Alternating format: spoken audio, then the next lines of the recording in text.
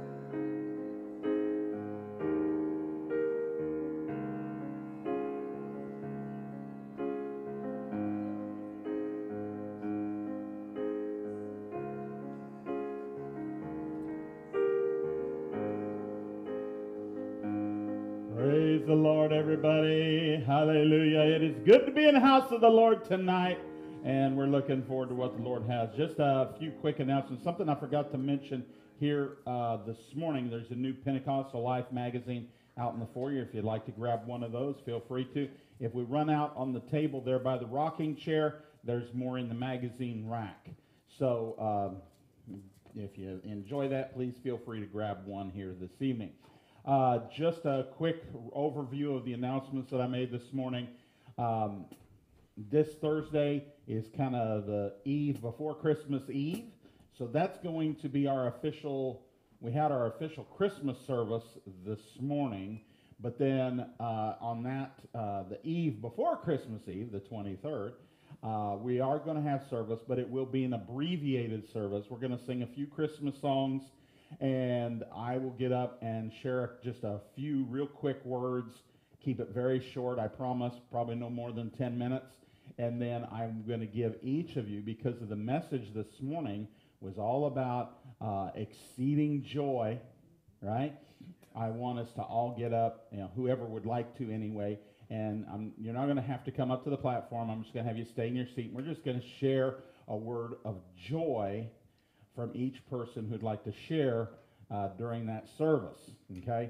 So it's going to be very, very brief. Hopefully we'd go an hour or less, okay? And that way, if you are getting together with family or whatever, you can do that. All right. Then on next Sunday will be only one service. That's the 26th, so it's the day after Christmas. We'll have our morning service only. And then in the evening, you'll have that free in case you have family in town or whatever. You want to spend time with your family. That's great. So that'll be going on just one service next Sunday. Then come the 30th, the following Thursday, that will be our annual vision service, and I will share the vision for 2022. You're not going to want to miss that. God gave me the vision message clear back in May, and I have been anxiously awaiting the chance. I have been fighting the urge to share tidbits all year long. And usually the Lord doesn't give me the vision message till October. And this year He sprung it on me early. And it's been a real hard fight not to bring it out in various messages throughout the year. However, that's coming up. So that's going to be on the 30th. And I don't think I have anything else to share at this point. So let's go ahead and let's go to the Lord and invite Him into this service tonight. Father, we thank You for who You are. We thank You for the opportunity to be in Your presence. We invite You, Lord, to have Your way in this tabernacle tonight. Lord, be high and lifted up. Let Your train fill this temple as we worship and glorify Your precious name. In Jesus' name we pray. Amen. Let's worship the Lord here tonight. You said if you'd be lifted, you'd draw all men to You. You said if you'd be lifted, you'd draw all men to You. So draw me closer. So draw me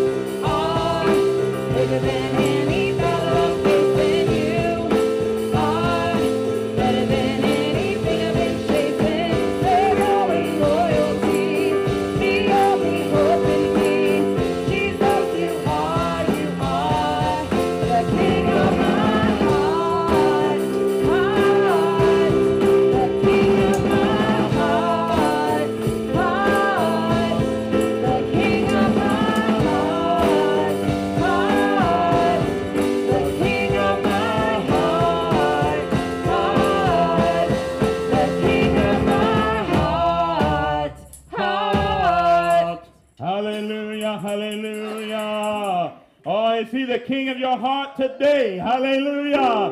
Oh, He is worthy of honor and glory. Hallelujah, hallelujah. You may be seated here this evening. Hallelujah. A few prayer requests that we want to make sure we bring to your attention here this evening. Let's remember to pray for the Cup family as they're still struggling in their health. Also, Sister Karen has put in a request for a co-worker of hers, Mrs. Jenny, her mom, her dad, Christine, and Lauren, and her Uncle Daniel are all in the hospital with COVID. Hallelujah. So let's remember those people, Mom and Dad and Christine, Lauren, and Uncle Daniel. This is Jenny. Hallelujah. You have an unspoken request, you'd signify by raising your hand here tonight. Hallelujah. Let's go to the Lord right now. Ask Him to touch each and every need in this house. Father, we thank you for who you are. We thank you once again for this opportunity to be in your presence. And Lord, we invite you, oh God, to touch each and every need in this place, both spoken and unspoken. You know the situation, you know the heart, God, before we're even able to ask or think, whether it be a need of healing or deliverance or salvation, whatever it is, oh God, we know that you are more than able. You are willing to touch the very feeling of our infirmities. And Lord, we come to you believing, oh God, that you are who you say you are, and you will be who you will be. And Lord, we thank you for it. We give you the glory, the honor, and the praise in Jesus' precious name. Amen. Let's worship the Lord as Sister Della sings. I love you, Lord, for your mercy never fails me.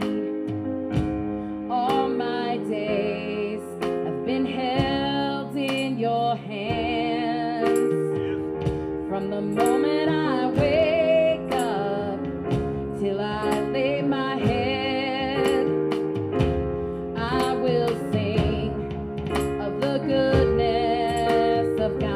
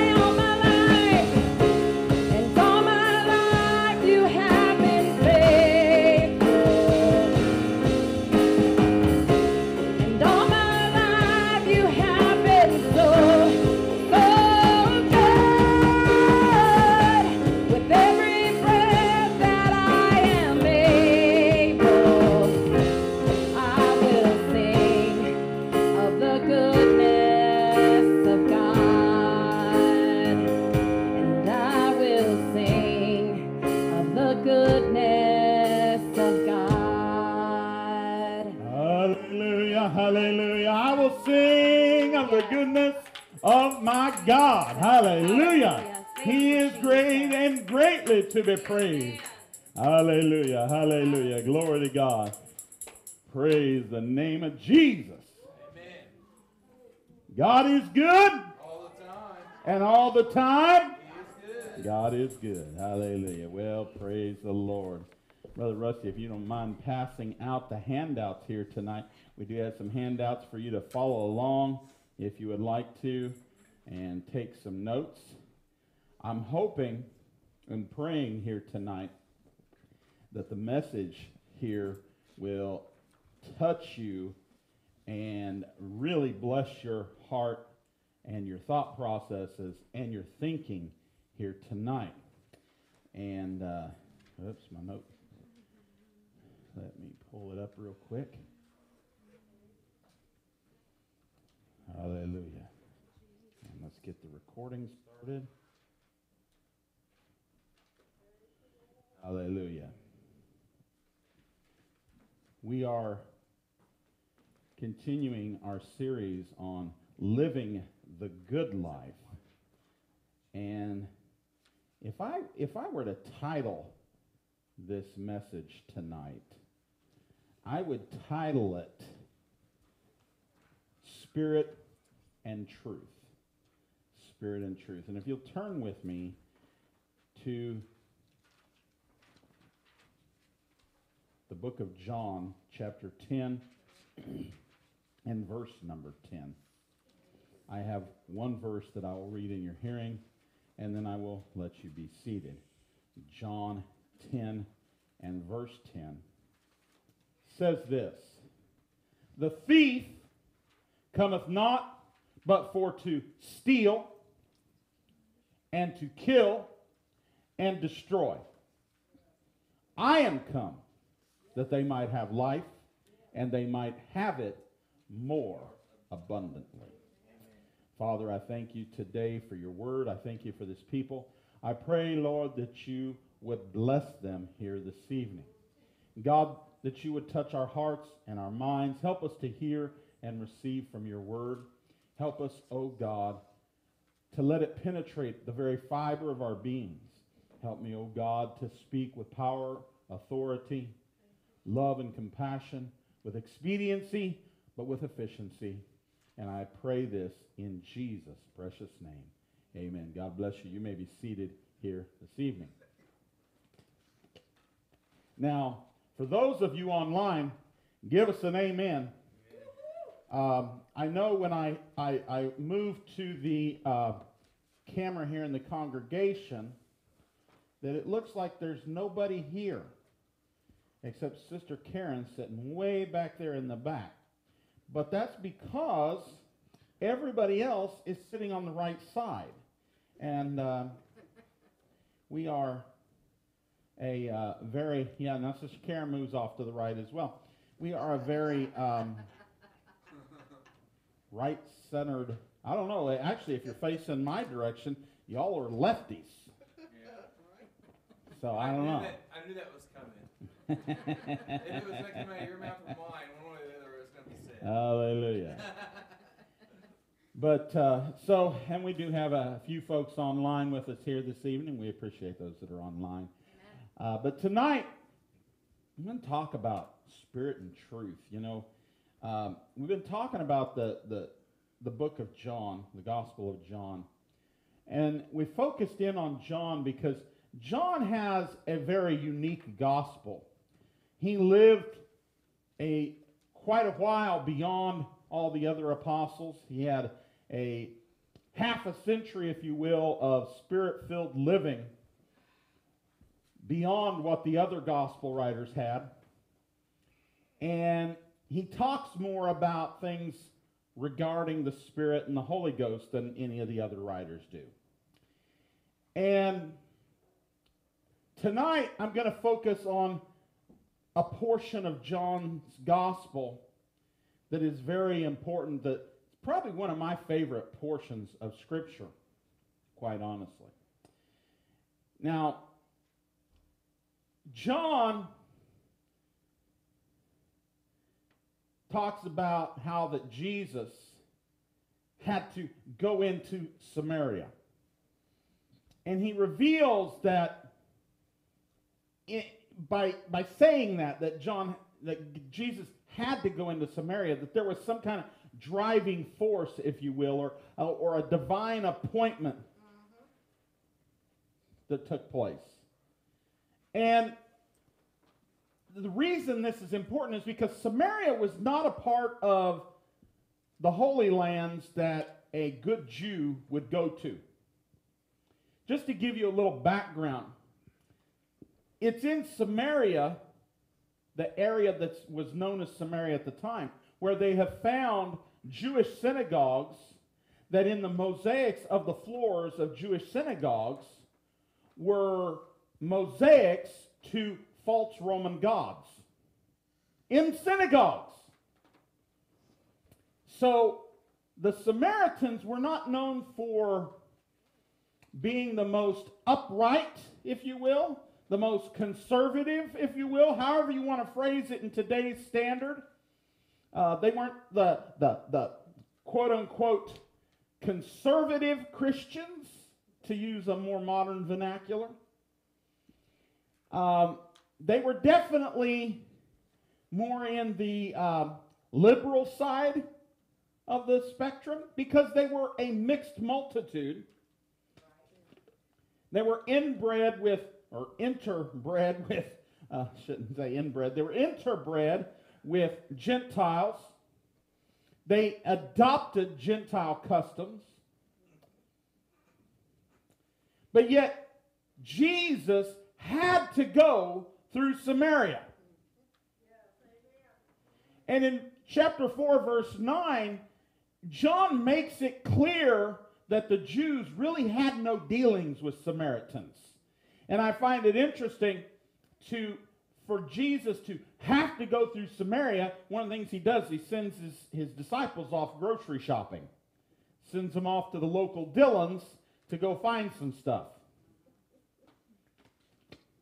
Meanwhile, Jesus goes to probably the most immoral area of the nation of Israel to visit a woman who clearly was not the most morally upstanding individual of her community.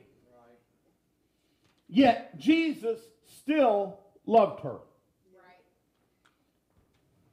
To give you an idea of how Jews of the time might regard the Samaritans, there was a Jewish proverb that said, "May I never set eyes on a Samaritan."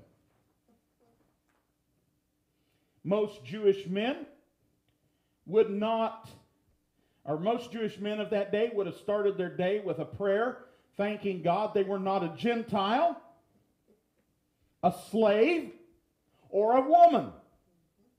Okay, just to give you a little background. Ladies, don't crucify me here. I'm not saying anything. I'm just telling you some facts.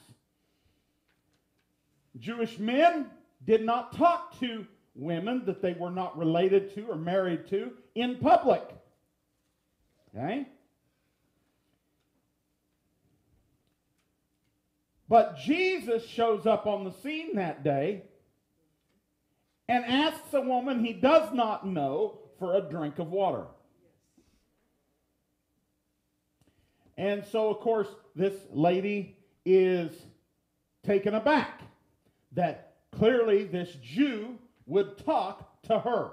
Yeah. So she has to reply, and as she does, she makes it clear, hey, who are you to be talking to me? And it's interesting because Jesus tells her that he is the living water. And in the Greek language, which the New Testament is written in, it reveals to us that Jesus uses two different verb tenses here. In John chapter 4, verses 13 and 14, Jesus answered and said unto her, "Whosoever drinketh," the word drinketh there is ongoing, a sustained action, much like what we talked about this morning, okay? He that thirsteth after righteousness shall be filled, right? He that whosoever drinketh, that single sustained action, okay, or that sustained action rather, of water shall never thirst again. But whosoever drinketh, and this verb, drinketh, is a single action. It should have been whoever drinks, not drinketh, but whoever drinks of this water that I shall give him shall never thirst. Okay, so that kind of gives you an idea here. He's using two different verb tenses. Whosoever drinketh, so you have to continually go back to the well. Think about it, right? You don't just drink 1 cup of water in the morning and you're good for the rest of your life, right? You have to keep going back. But Jesus then turns around and says, but whosoever drinks of me, single action, I will give him water and he will never thirst again. Now that's interesting because we know, as we talked about this morning, the Bible says, whosoever hungereth and thirsteth after righteousness shall never be filled. It's that constant pursuit. So Jesus is talking about something a little bit different here. It's this single action that's going to cause, and the reason they will never thirst again is not because once you've taken and tasted of the Holy Ghost, that's all there is, but the water I shall give of him, Jesus says, will be a well of water springing up and turn to eternal life. In other words, once you have drunk of this water, it will sustain you because it comes from the inside out. Okay? Clearly, whoever drinks of what this world offers, whether it's physical water or if it's some spiritual implication of water that this world may offer, you will thirst again. You will not be satisfied. But whosoever takes of and drinks of the water that Jesus gives will never thirst again. Okay? Now, Jesus reveals these details to her of her life. Right? He says to her, bring me your husband. Yeah. She says, well, I'm not married. And he says, well, you've rightly said, because you've been married 5 times and the man you're living with is not your own. Right? So he all of a sudden opens up and reads her mail to her. Right? And so all of a sudden she's like, oh, wait a minute. I'm in the presence of a prophet. Right? Yes. So now the conversation is going to take a turn. Yes. Right. Okay?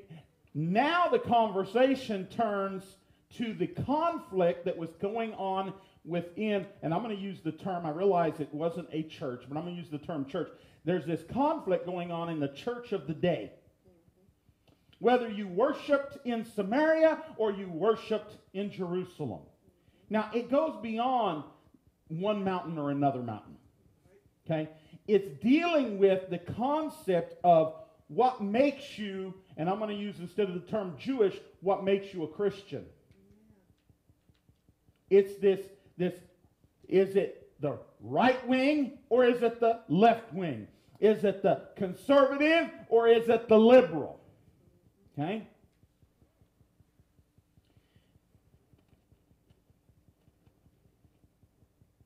I have this weird tuk tuk tuk tuk tuk tuk tuk tuk tuk tuk going in my head. Hey, me too, Dad. It's just this, there's some microphone up here that is, oh, I see what it is. It's this one over here. There we go. That made that go away. I was starting to think I was in a Doctor Who episode there for a moment. Now, if you've never watched Doctor Who, I'm sorry. You're just going to have to go off and watch all the Doctor Who episodes to figure out what I'm talking about. All right. So, which religion is right? What kind of worship makes me right with God is the question she's asking. The Samaritans only accepted the first 5 books of what we call the Old Testament, the Pentateuch. Okay? Those that were canonically thought to be written by Moses. Okay? And in doing so, they missed out on later revelations that God gave to his people. And they did not get to see all the truth that was available to them. The Jews, however, were just as bad because they had the entire revelation of God's word at the time, but their religion had become form and formality. They had truth, but there was no spirit in it.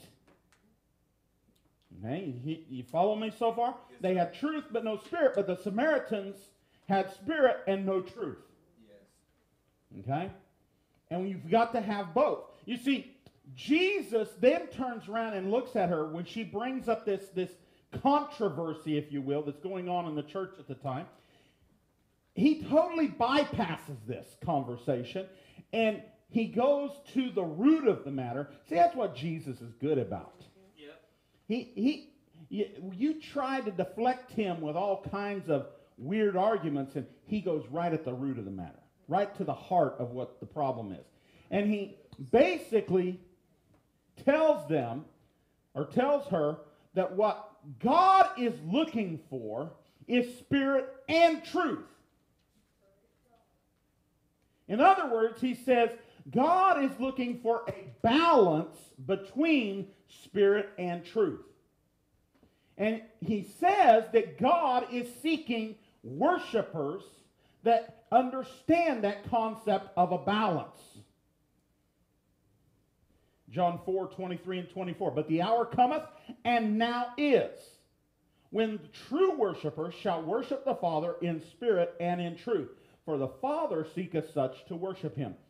God is a spirit, and they that worship him must worship him in spirit and in truth.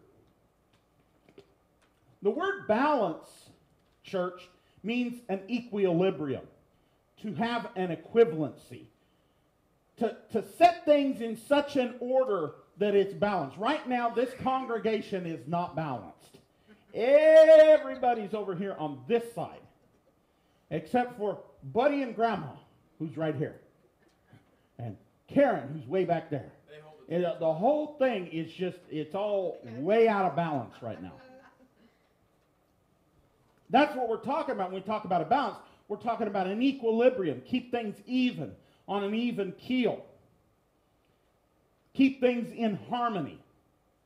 It implies an adjustment of your life as things and events happen, okay? Proverbs 11:1 says, a false balance is an abomination to the Lord, but a just weight is his delight.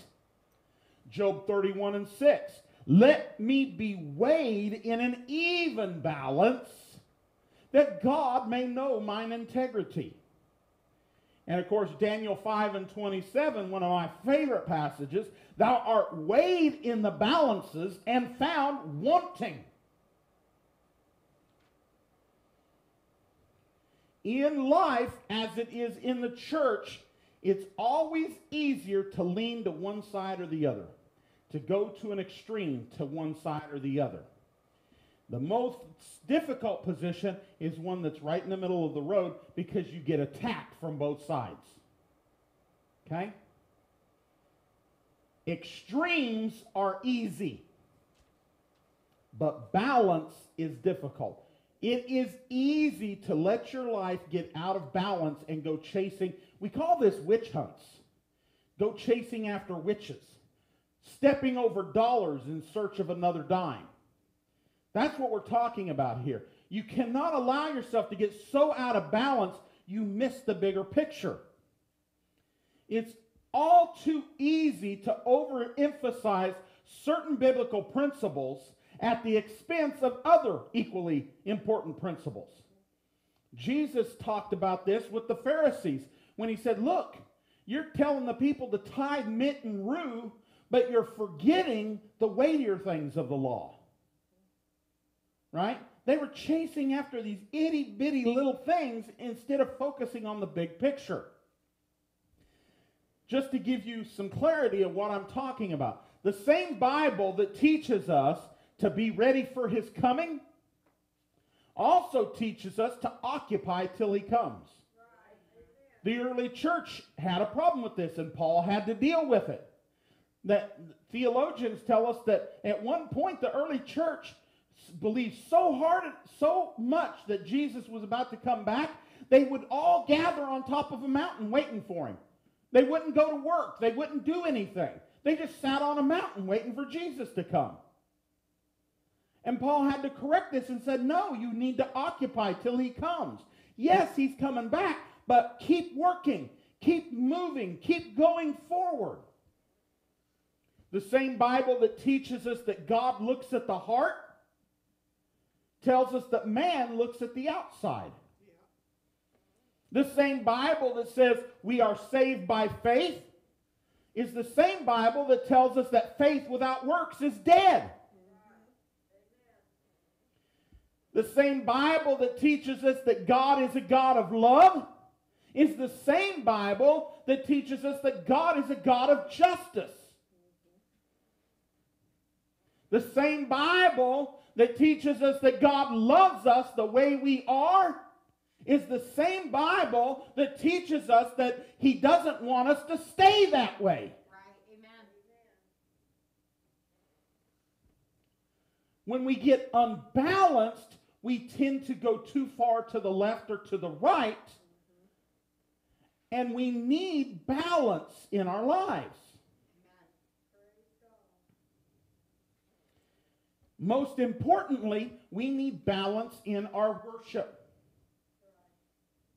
We need balance in our praise. You know, it's easy to sit there and say, boy, I sure wished the church would get with it and run and shout. But the church ain't going to run and shout if you don't run and shout. It's easy to be running and shouting and biting the ceiling and swinging from the chandelier and looking at the person sitting in the pew with their hands raised saying, I'm more spiritual than you are. It's easy to sit on the pew it just totally consumed in worship and look at the person who's up at the front dancing saying, I'm more spiritual than you are. We don't judge our spiritualness based on how many flips you can do across the front of the congregation. I did 6 flips and you only did 4, so you're not as spiritual as I am. That's true. We need balance of spirit and truth. Why is this important? Number 1, God's truth strengthens the stakes, and God's spirit lengthens the cords. What am I talking about? Well, if you look at Isaiah 54:2, enlarge the place of thy tent, and let them stretch forth the curtains of thine habitation. Spare not, lengthen thy cords, and strengthen thy stakes. So God's truth will strengthen the stakes. God's spirit will lengthen the cords. What's he talking about here? He's talking about the growth of the tent. We have to have evangelism. The church cannot grow without evangelism. In other words, we need to lengthen the cords, make the tent bigger, include more people. You following me? But you cannot lengthen the cords of the tent and make the tent bigger unless you make the nails of the tent stronger. Because when the wind blows, it's going to pick that thing up and it's going to throw it around like a kite. The bigger the tent is, the longer the ropes have to be. The longer the ropes are, the stronger the stakes that go into the ground have to be to keep that thing grounded. We cannot enlarge the body of Christ and give up on prayer. Right. We cannot enlarge the church and give up on holiness. You cannot make the church bigger by giving up on the foundation of the apostles and prophets. Jesus Christ himself being the chief cornerstone.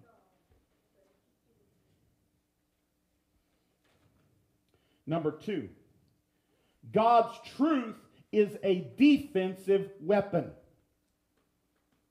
but God's Spirit is an offensive weapon.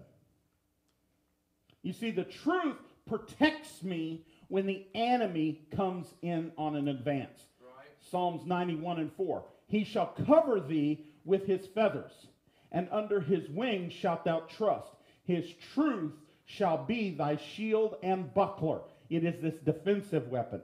Ephesians 6:14 says, stand therefore, having your loins girt about with truth, and the breastplate of righteousness.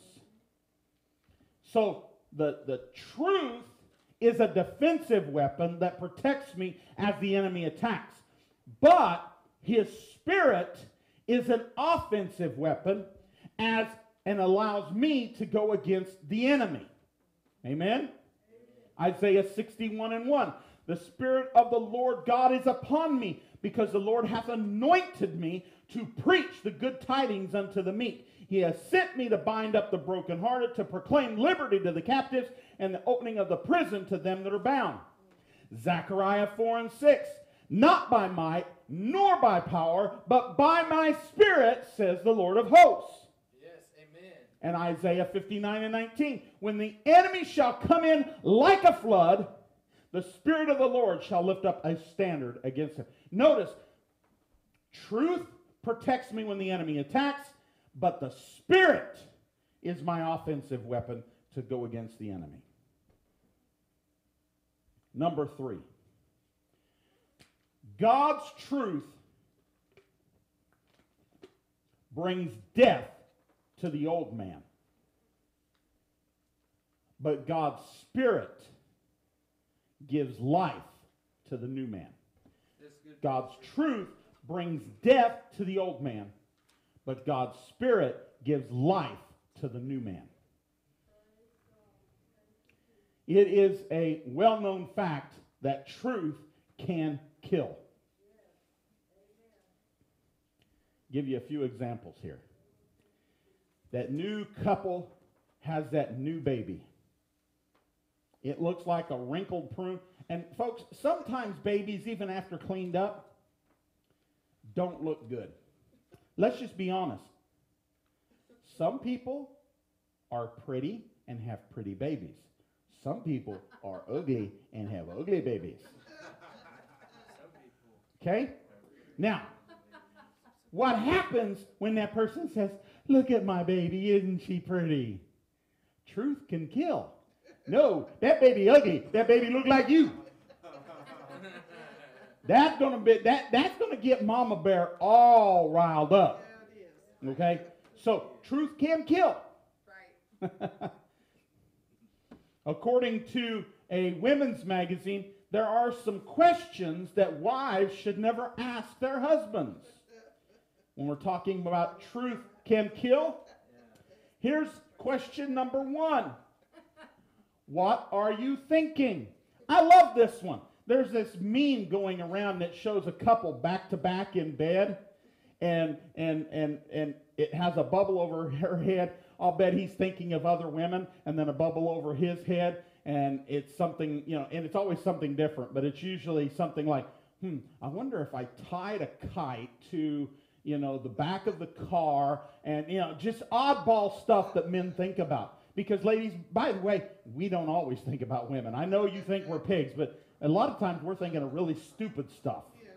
Okay? Really stupid stuff. So when the ladies say, what are you thinking? The proper answer to this question is, of course, I'm sorry I've been pensive, dear. I was just reflecting on what a warm, wonderful, caring, thoughtful, intelligent, beautiful woman you are, and what a lucky guy I am to have met you. I've tried that card. Obviously, this is nothing compared to what the gentleman is really thinking about at the time, which is most likely has something to do with football, basketball, hunting, fishing, or nothing at all. Flying away on a kite. It could even be, I wonder what I would do with the insurance money if she died.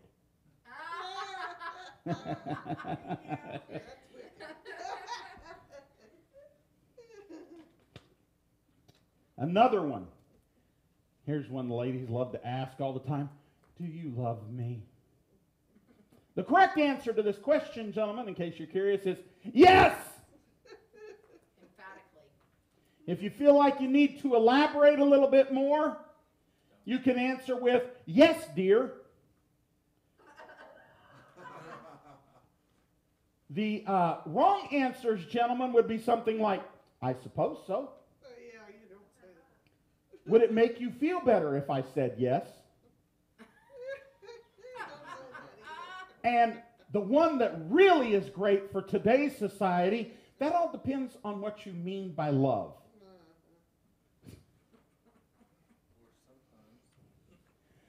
Here's one, gentlemen, that every one of you are going to get at some point in time.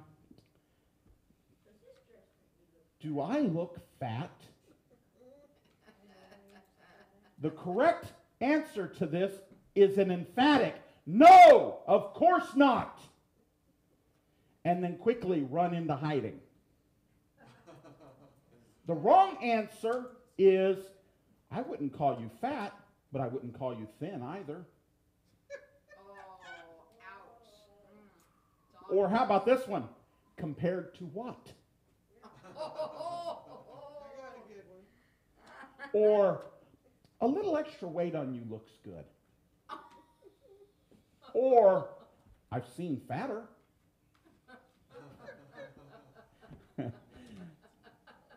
That will get you in the doghouse real quick. Finally, how about this one? What would you do if I died? Basically, every answer to that question is wrong. Maybe you might get by with, sweetheart, in the event of your untimely demise, life would cease to have meaning, and I would hurl myself under the tires of the first Domino's pizza delivery driver that came by. After eating the pizza. One yeah, and I got to be honest with you. One time, Sister Karen said, if anything ever happened to me, and this was when our kids were younger, if anything ever happened to me, would you get remarried? And my honest answer, folks, was simply this: no, because there ain't a woman that could tolerate me. That's a good one. Another funny here for you real quick before I get back to it. In a small town, there was a minister who was given a homemade apple pie by one of the elderly women in the congregation. He graciously took the pie home to his family, and that afternoon they sat down to lunch and they decided to feast on this pie for dessert. And they immediately bit into it, and they found out that this pie tasted horrible. And try as hard as they liked, they could not stomach to eat the pie, so they took and they dumped the pie into the garbage. The next Sunday rolls around, and this elderly woman came up to the pastor and said, "Did you enjoy my pie?" The minister immediately went into panic mode. And then God spoke into his heart, and he said, "Sister, as God is my witness, I can truly say that no pie like yours lasts as long around our house."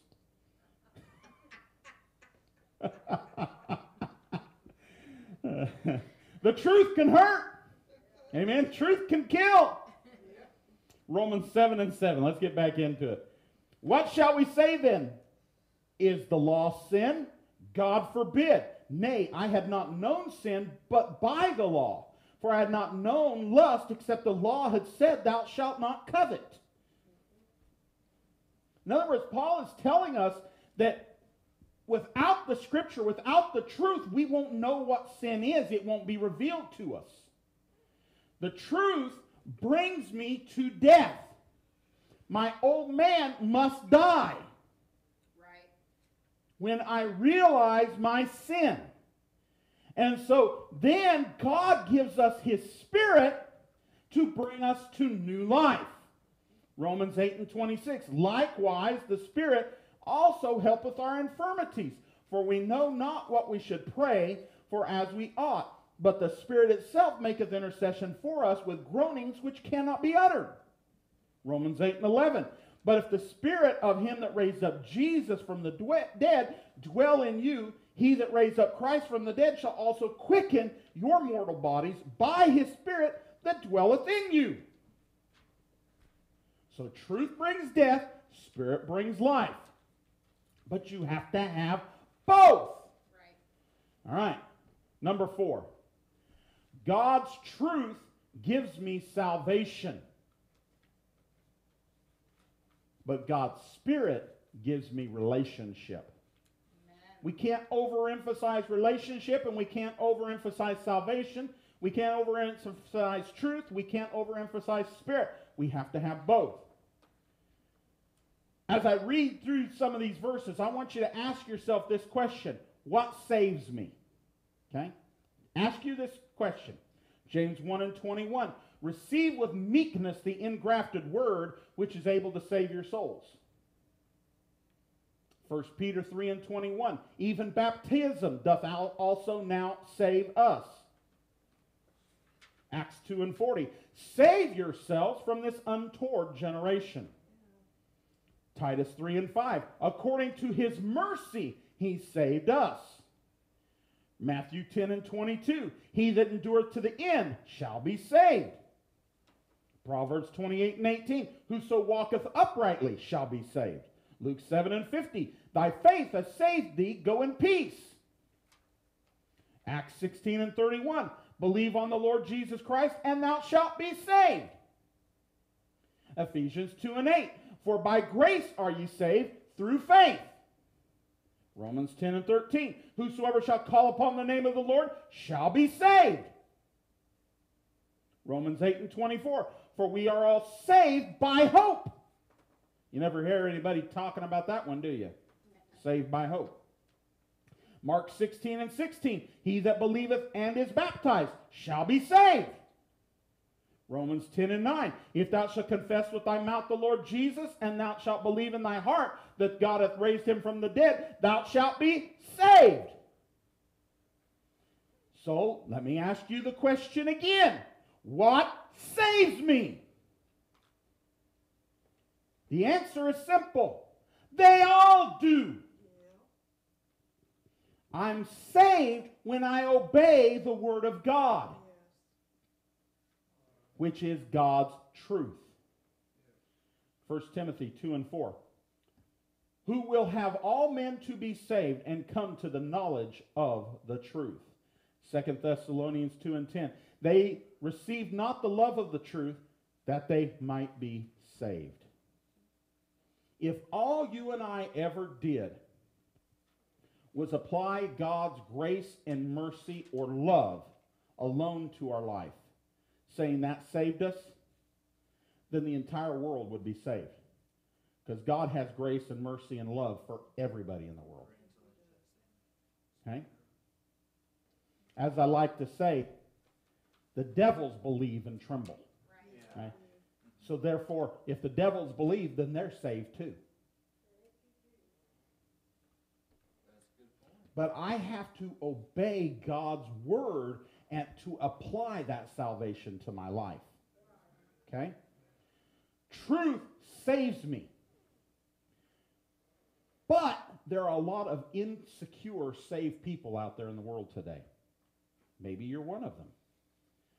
However, despite the fact that truth saves us, it's God's Spirit that works in the truth that gives me the relationship I need. It's God's Spirit working in us, so we have to have the truth, which saves us, and the Spirit, which gives us the relationship. Romans 8:15. For you have not received the spirit of bondage again to fear, but you've received the spirit of adoption, whereby we cry, Abba, Father. Number 5. God's truth gives me freedom. God's truth gives me freedom. But God's Spirit gives me liberty. Now this is a little tougher one, but let's work on this a bit. John 8:32. Ye shall know the truth, and the truth shall what? Make you free. So truth gives me freedom. Some people see God's truth as too restrictive and too confining. The question often is, if Jesus came to set us free, then why does God's word have so many rules? Okay? Well, let's take this at a little different angle. Okay? Your body has approximately 206 bones in it. Those bones are like the rules. They're like the doctrines. They're like the commandments of the Word of God. They're rigid and they're inflexible. Okay. But God did not give you bones to restrict your movement. Quite the opposite. You see, He gave you the skeleton, your bones, so that your tendons and your muscles had something to attach to that gives you the maximum mobility that you can have. If you didn't have muscles and tendons, the soft tissue, you couldn't move. You'd just be a skeleton standing there, right? But without the skeleton, you're just a puddle of mush laying on the floor. You are. Okay? Yep. You just become a blob because you can't move without the skeleton to give it the rigidity. So you need the truth of God's word, which gives you the freedom, but it's the Spirit of God that gives you the liberty. A little bit of silliness here, real quick. What do you call a man with no arms and legs in a swimming pool? Bob. What do you call a man with no arms and legs that goes water skiing? Skip. What do you call a man with no arms or legs that fell in the ditch? Phil. Get it, Phil?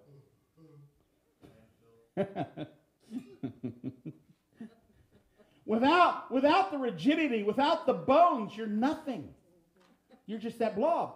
But without the muscles and the tendons, the bones don't move. Right?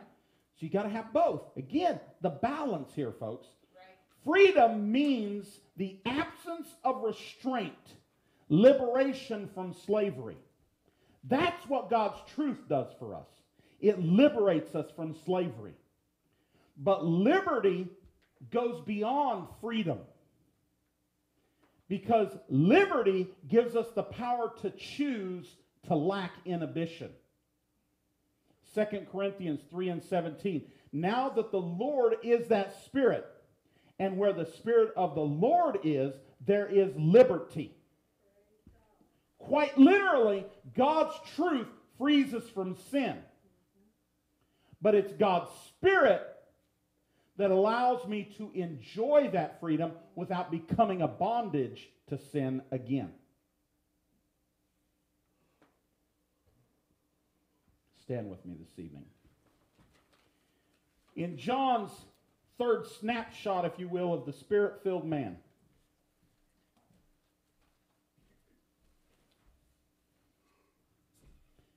he knows how to balance worship. The Spirit-filled man knows how to balance his worship. 2 Corinthians 3:6. Who also have made us able ministers of the New Testament, not of the letter, but of the Spirit. For the letter killeth, but the Spirit giveth life.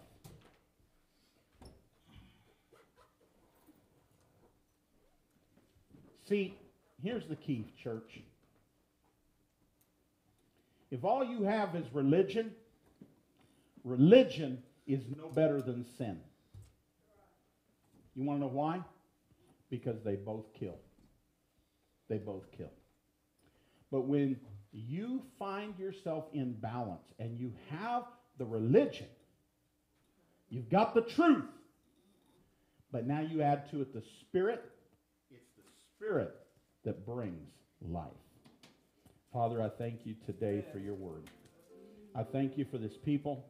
I pray tonight, Lord, that you would help us to learn the importance of balance in all we do, in our lives, in our worship, in our mannerisms. God, that we would understand the importance of your word and the truth in our lives. Father, I thank you for who you are, for who you desire to be. And I pray, Lord, tonight, lead and guide us into more truth. Lead and guide us into who you desire us to be in this end time. And we give you the praise, the glory, and the honor in Jesus' precious name. Amen. Let's worship the Lord here tonight.